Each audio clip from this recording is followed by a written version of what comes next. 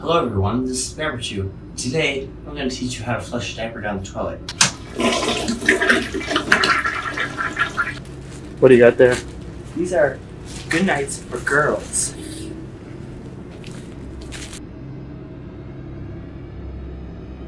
So this is what it's like being a Pamperchu and getting diapered. This is what it's like being an old baby. I personally... Yeah. Where's the carpet, baby? That's nasty, man!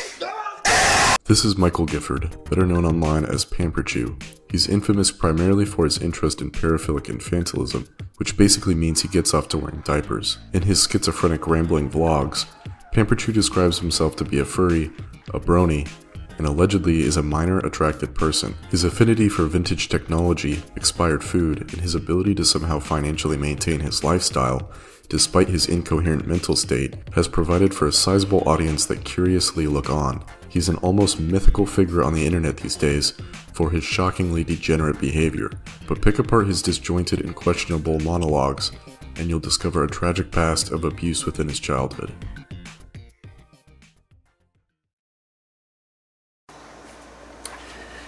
Hello everyone, this is Pamperchu. Although his original YouTube channel has long since been deleted, an archive of it indicates that he's had a presence on YouTube since at least 2008. However, he did appear in G4's Attack for the Show in 2005, which featured segments on pop culture, video games, and movies. Here on Attack of the Show, we love dressing up in fursuits. However, it's come to our attention that there's a vast amount of people out there that enjoy laying on the fur much more than we do. Wiggle it, so cute. Yeah, we're thinking it too. Some of his first YouTube videos included him reviewing old technology, unboxing diapers, or wearing his bunny suit in public.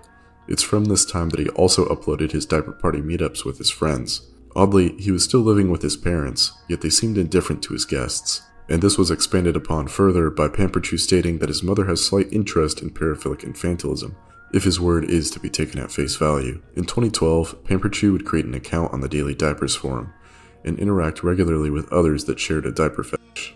The post from June 25th, 2013 reads, quote, "I found this mini 32GB flash drive and thought it would be great for the younger ABDLs that still have to hide their diaper picture and video collections. Check out how small the USB drives can get," with replies to Pamperchu's thread such as, quote, "Even better is SD card. You will need a card reader, but the cards are so tiny that they conceal easily. Wafer thing, less than 4x2 inches, end quote. As these videos continued up to the present, much of Pamperchu's lifestyle began to reveal itself. He enjoys microwaving not just old food, but diapers as well. So much so, that he disabled the safety features on his microwave to make this easier to accomplish. His later vlog about being diagnosed with Hodgkin's lymphoma, a form of cancer, makes one wonder if this might have been a cause of it. Hello everyone, it's me, Pamperchu. Today I wanted to make a video talking about my recent medical trips and my hospital visits and things like that. They took a needle and took 3 core samples, and they tested 2 of them. One of them was inconclusive, the other one was that it showed signs of the cancer. So I do have Hodgkin's lymphoma. In one video, a commenter noticed what appears to be drug paraphernalia is resting on his counter, giving credence to Pamperchu's statement that he struggles with addiction to a number of substances, including crack and alcohol. So somebody brought up my drinking. And they're asking me if it runs in the family. I remember sharing a beer with my grandma when I was 2 years old. But I didn't start drinking until I ran out of what I have been taking pretty much my whole life. So I'm not going to use the words of the actual drug, but one makes you a tweaker and one makes you a heroin addict. Other videos revealed much more, like that he might have dyspraxia, a motor control disability, regularly relies on food stamps, has a foot fetish, and could have a decent amount of savings in Bitcoin when he mined it years ago. Today, a little package showed up in the mail for me. I ordered a couple of used Bitcoin miners last week, actually 2 days ago, and they showed up pretty quickly. This is the one I've been using for the last couple weeks, and it was a failed unit I got really cheap. While he does claim some ridiculous things, like working for Google at one point, other statements are more realistic and intriguing. such as when he said that he worked for Brooks Automation, a company that manufactured semiconductor equipment. His content would continue to become more and more deranged until eventually his channel was removed for violating YouTube's terms of service for sexual misconduct. But let's dig a little bit deeper. Superficially, Pamperchu is just another diaper degenerate with access to YouTube. But pay attention to the characters he interacts with, and you'll see a behavior that is much more egregious than what even Pamperchu does. Rebel Foxy, real name Avery Babbitt, is a close friend of fellow diaper for Pamperchu and even owns a vintage Pamperchu onesie. Avery is a self-described, quote, lovable, eccentric ABDL baby for diaper boy, end quote, who enjoys sharing his love of diaper fetishism with the world through his YouTube channel, Rebel Foxy, and claims to advocate for the ABDL community, educating people on how, quote, this lifestyle has nothing to do with kids, end quote. Avery has a number of videos where he discusses Pamperchu and their friendship. He's actually the coolest person that you'd ever meet in your entire life. The people, you call him a pedophile. He's not one of those people. He's mentally deranged. You see, first of all, he's asexual. This means non-sexual, coming from the Greek word for no or non. Avery's channel, just like Pamperchu's, would later be deleted for similar violations of YouTube's TOS with respect to sexual misconduct. This isn't surprising though, when you're posting stuff like this. Ew! Dude! What the fuck? This is Saib, or also known as Ross Herbert Reddick, a neck-bearded butthurt diaper fur who's been charged for possession of CP. While I wouldn't consider this next person a friend of Pamperchu's, he's at least thought it was important enough to take a picture with him at a convention. He's been banned from numerous conventions, forums, and considers himself a pimp daddy. Even worse, the guy's HIV positive, but argues that he shouldn't have to disclose that to people he's intimate with.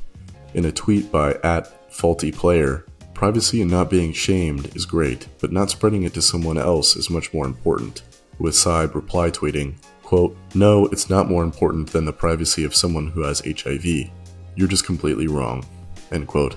On July 15th, 2011, Saib was found to have at least 100 pics of minors in a sexual manner.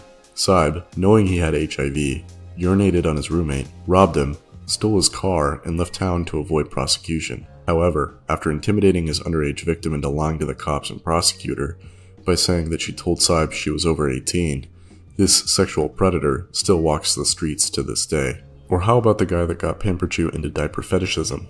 Paul R. Freeman, going by names such as Inky, Daddy Inky, Baby Inky, Diaper Baby Boy 2000. Paul is a 71-year-old alleged pedo ABDL fetishist who mentored Pamperchu into the lifestyle and solicits minors online.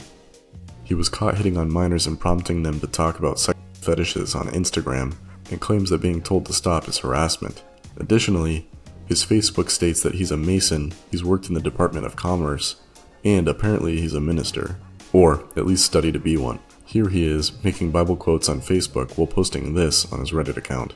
Worst part is that if his Facebook page is to be believed, he's a grandfather, which means he certainly has access to children. He also tried to make a few posts on social media, trying to convince people that he's some sort of Bitcoin millionaire that's able to buy high-end real estate, but some anon doing a simple reverse image search blew that shit out of the water. These people and more are the company Pamperchu keeps. More recently, in a series of Telegram posts, Pamperchu admitted the sole thing that his friends had been denying he was for years. I'm not a retard, but I am a pedophile, so quit it. He also goes on to detail how the parents in his neighborhood are fearful of him. So much so, that the feds knocked on his door to check for CP, but didn't find anything.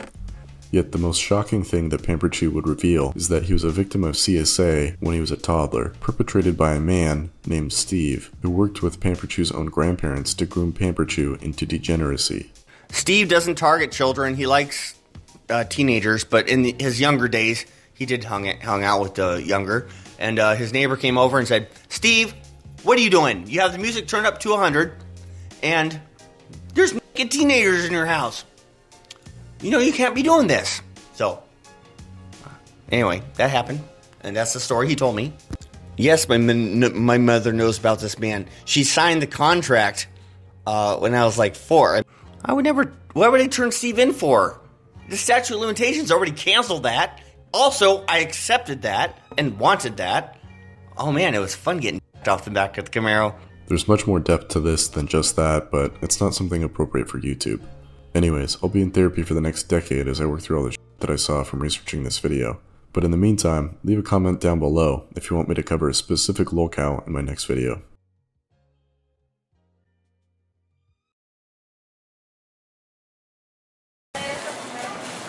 Hey, that's a CIA guy right there. FBI, right?